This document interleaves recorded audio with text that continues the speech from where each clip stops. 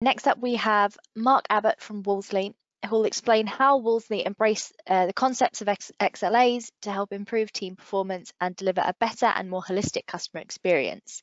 Now, I'm quite excited about this presentation because I spoke to Mark right at the beginning of their XLA journey. So I'm very excited to see how far they've come. How are you today, Mark? Hi, Scott. Yes, I'm good. Thanks. And yourself? I'm good, thank you. Yeah, good.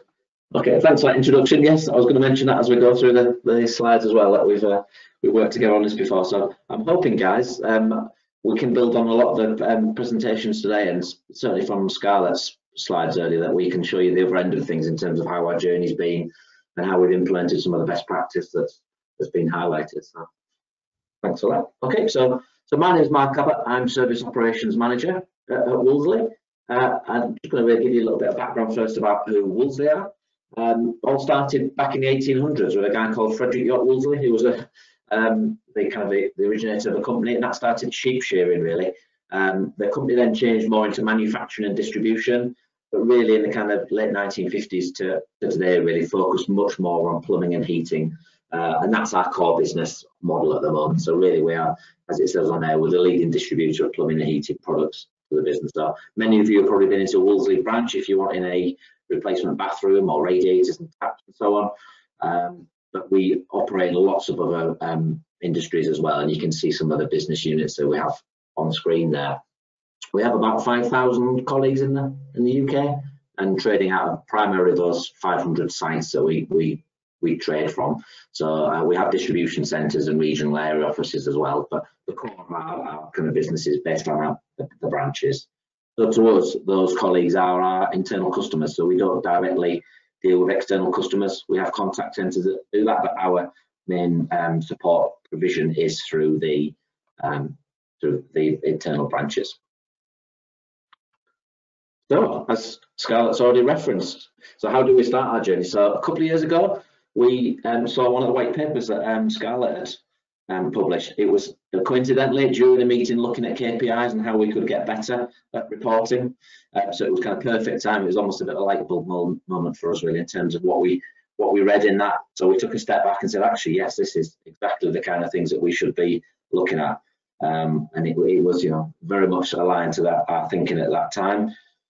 It's probably worth just saying in terms of SLAs, which I'm just going to move on to now. We've never really had formal business agreed SLAs. We did on one or two many years ago, but essentially it was more the generic system level SLAs. So out of your incidents and requests from your service management tool.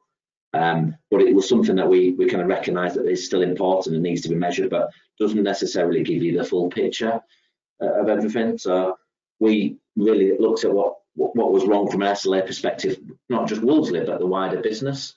And here's some kind of the examples of what we identified. Targets being set too high, so you'll always have a challenge with customer expectation. As I've alluded to in our example, business might not even be aware of what an SLA is, never mind have we got something agreed against a particular business service. Potential bad practice from a service desk perspective, which really is cherry picking or closing things too early just to make it look good from an SLA perspective, which is not exactly what's wanted.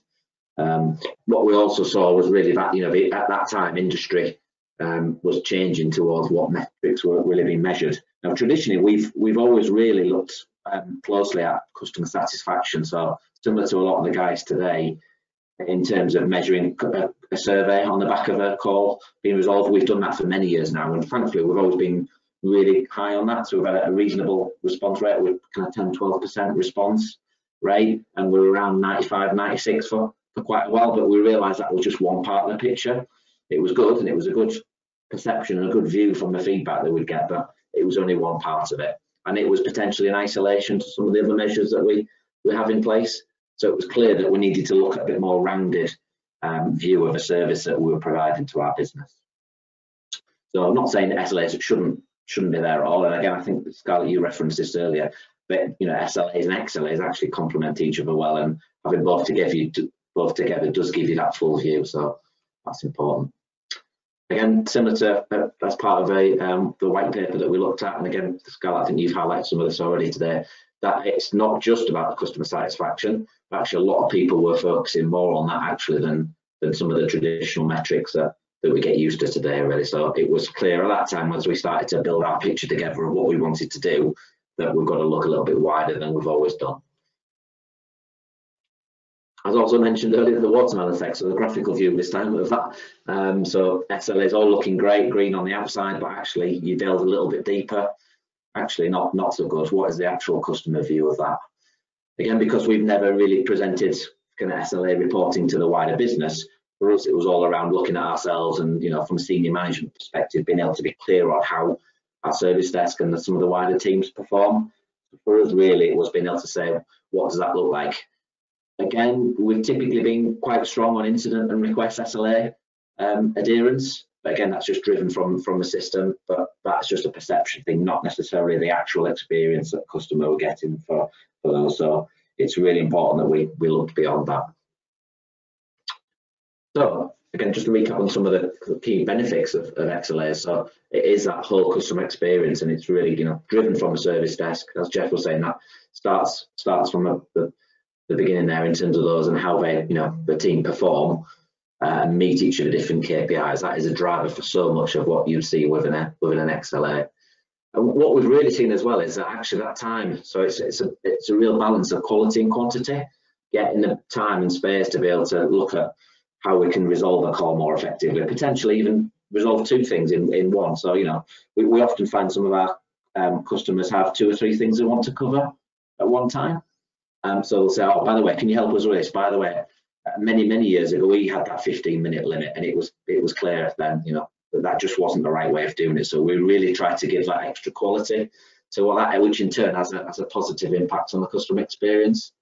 I appreciate that's obviously dependent on how much resource you've got and time, but that's something that we've really thought was an important thing. So we changed that slightly and really made sure that people had that little bit more time to work on that. And in turn, it has an improvement on the overall service. And that key point there, the last one, really the behaviour, yeah, that drives, but we're doing positive behaviour there. We're not trying to circumvent stats and KPIs just to tick a box. So the real concept there is you're moving from a kind of melon, watermelon, to a kiwi, so green all the way throughout was our kind of way of thinking about that. So when we looked at that white paper and looked at that kind of what was going on wider in the industry, there were some key things that it was clear that we needed to put in place. So one of those was to look at the metrics that we really need to get in place, have some appropriate weighting, because not all metrics need the same level of weighting, again, as we've seen earlier today. Do some benchmarking. So again, we did a little bit of that, but we also just looked primarily back at our own stats over a period, which I'm going to move on to in a minute. And then the output of a lot of that was a balanced scorecard. So again, just hopefully highlighting from what's already been said today that is definitely a very valuable thing to do and put in place. We saw in terms of the key things that the measure industry were measuring were on those points there, and that really well aligned to what we already had. But as I said earlier, we were doing some of that in isolation, so we were looking at first time fix, right? But we weren't kind of putting that together with all the other things, so we were not looking at that whole piece, and that really again made it clear to us that where we needed to put our efforts into bringing this together into one overall view of those. So in terms of what we had to do, or what we thought we would do, it was kind of build on from that. So really look at kind of those core measures and look at how we can put the appropriate weighting together, and then look at what that overall score would be for us. So that's an example of one, I think, again, similar to what Scarlett showed earlier, but that's really then we evolved that into, from our perspective, the key measures that we wanted within Wolseley. And that's a list of those that we've got there. And then just to show you how that looks built into our own scorecard. So this is really actually May to date. So we've kind of looked at the very latest figures and what we have at the moment. We put together some appropriate weighting for what we thought was right for each of the different areas. Put a little bit of definition as well, which is an important thing, to be really clear on what it is that you're trying to measure. And so everyone's understanding of that particular metric is the same and how it's been defined. And behind this, we actually have a little bit more information that says, you know, what is a source, how we're going to find that information, and what will it give us in terms of the overall measure. So in terms of the weighting that we put, you can see the best possible score is that. So those all equal 100. And we really felt that customer satisfaction was still up top there, along with first time fix. But again, as Scarlett was alluding to, some of the maybe lesser metrics still make up part of the picture, but maybe not as important as some of the others. But actually all joined together, it still gives us a clear view of the kind of things that we want to go after. So that's the kind of figures for May. I won't go through the same things that were mentioned earlier about averages and lowest and highest, but there's some information now in terms of how that's done. That's also in the white paper. And then a slightly different view of that. So this is kind of how we look for the last 6 months, a bit more of a graphical view in terms of that. With kind of one thing to mention with XLAs really is it can be peaks and troughs, and we've seen that a little bit over the last few months. This February dip was very much around some major incidents. We had some resource challenges, so that is obviously a key factor, not just what does your customer satisfaction measure look like. There's lots of other elements to that, but we have seen that over the couple of years that we've been running this, it will peak and trough really, and lots of dips, and actually at the moment we're in a peak, and that actually is something that we're really hoping to build on now and keep at that higher level. Okay, so in terms of what we've been doing and where we are, like I say, it's a couple of years just coming up now that we've actually formally looked at that. So we took, when we first saw this in kind of March 2019, we took that time to really map out and look at our own stats before we fully launched it, but we actually then launched in the August period. What we did in particular was to look at how we measure each of the service desk analysts to see actually how we measuring the right things for them from an individual and from a team perspective, and what would be the better way of actually driving the right targets and the right habits for those guys, and actually giving an assistance to the overall XLA. And that was something that actually worked really well, because all the service desk analysts were bought into that. We presented to them what our aims were, and they could clearly see what we were trying to achieve. So it wasn't to try and make them do things that they weren't appropriate just again to tick a box. It was doing the right things, and it all kind of made sense. So that was a great help, that everybody was on board from the beginning there. As Scarlett alluded to, we spoke with Scarlett and the team at the SDI to look at how we kind of first saw what the white paper was about, saw the benefits of how the XLAs could be applied, and that was good, because that validated to us that I think we were on the right lines and we were doing the right things. I think that also highlighted us, we were probably one of the early adopters, I would say. Again, I know there's a lot of other companies that were around that time thinking about it from our conversations with them, but we hopefully felt that we actually grabbed hold of that and built on that, and have done well in terms of what we were doing there. We also spoke with several other SDI customers and some other just internal local companies to where we are actually just to share our experience and journey. Some of those actually were a little bit ahead in some ways in terms of how they were measuring it and what the definitions were. So that was really interesting to see where we could go in the future.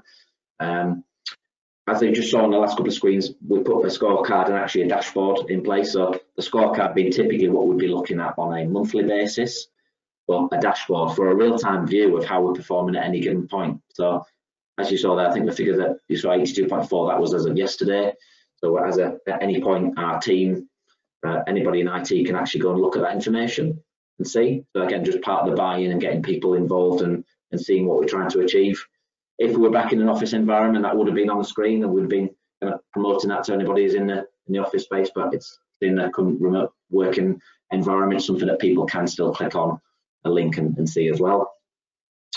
An extension of that really was that we got senior management buy-in to the approach. So our IT director from the early days was really supportive of what we were trying to achieve.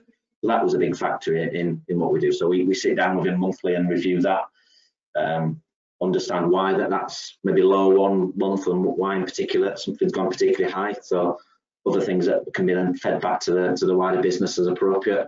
Leadership team meetings can highlight and say, actually, no, we did struggle because of X, Y, and Z, or no, we're doing really well at the moment, and this is a big reason why. That's really enabled lots of good conversations over the period.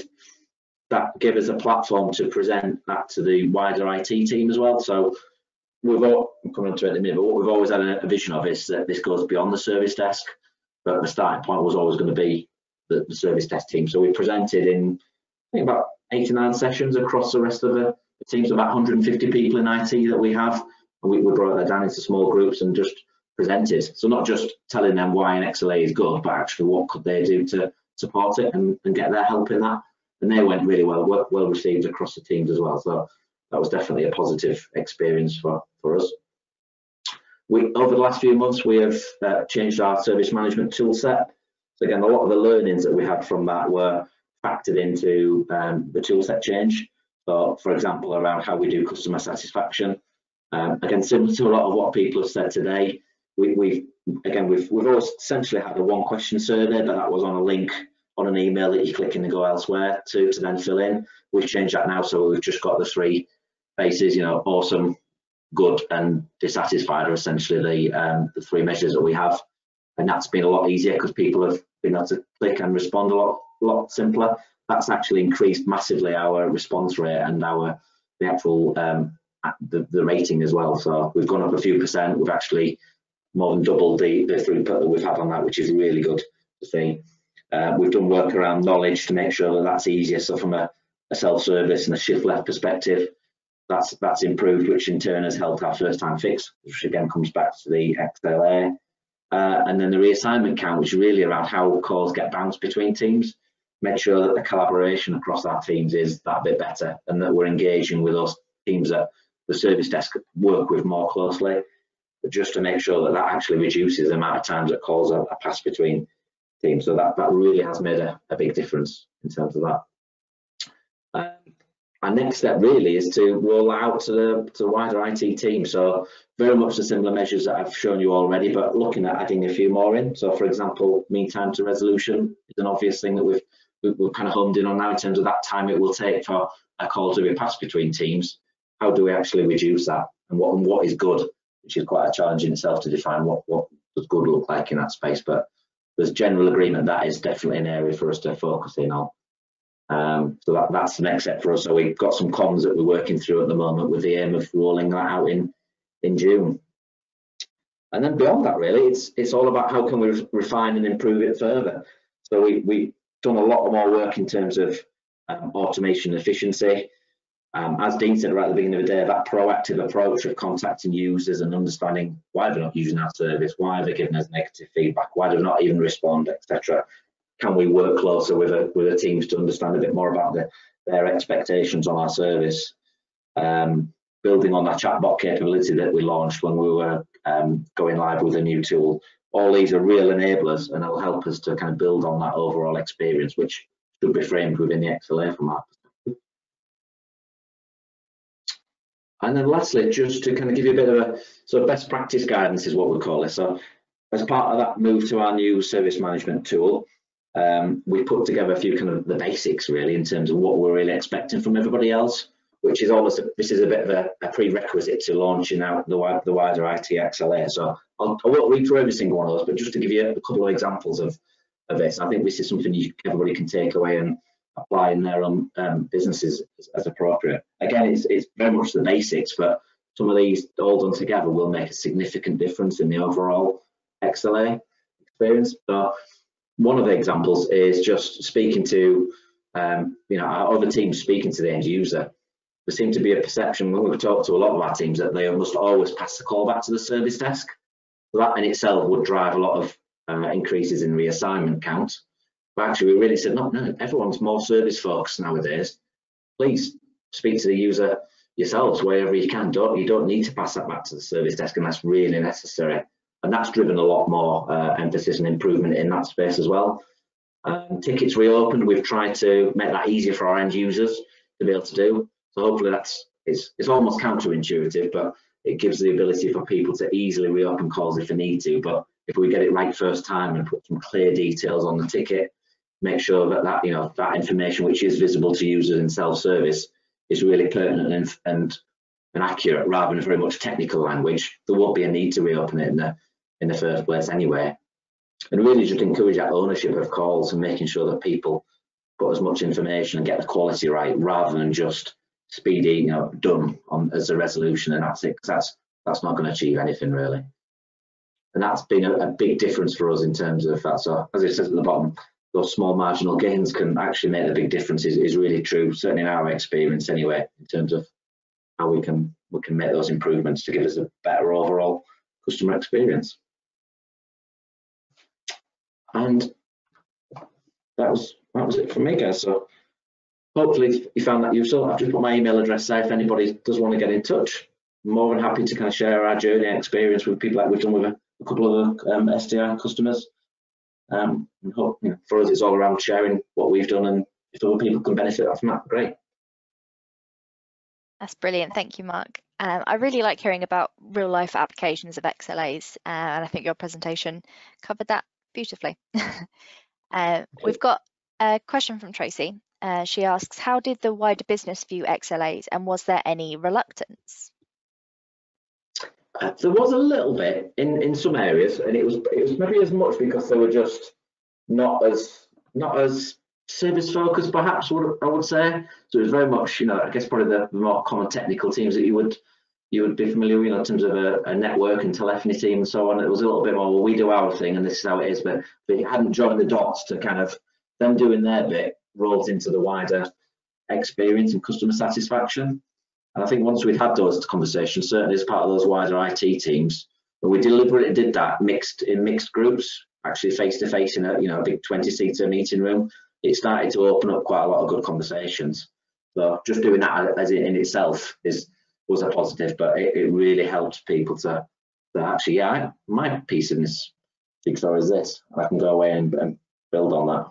But we haven't got all the answers yet. It's not all perfect, but that was certainly our experience was. Okay, brilliant. That's all the questions I have for you, Mark. Thank you so much for your time today, and I hope you have a brilliant rest of your day, rest of your week, rest of your month. Okay, thanks, Scarlett. Same to you. Okay. Thanks, Mark. Bye. Okay, we're a little bit early, but as long as our final speaker is ready, our final speaker of the day is Dana Alvarenga from Slap5, who will be talking about how capturing the voice of your customer can help you to measure the impact of your team and help drive internal and external customer voice initiatives. How are you, Dana? Hi, hello. Great Hi. to be here. All right, you able to see my screen okay? Yep, perfect. Okay, perfect. All right, well, thank you for having me. And this is going to be a little bit different than I guess what some of the other kind of presentations and what you've heard, something new that I'm talking about today. And my name is Dana Alvarenga. I'm the Director of Customer Experience at Slap5. And Slap5 is actually a customer marketing SaaS tool. And we capture the customer voice and infuse it into every aspect of the organization.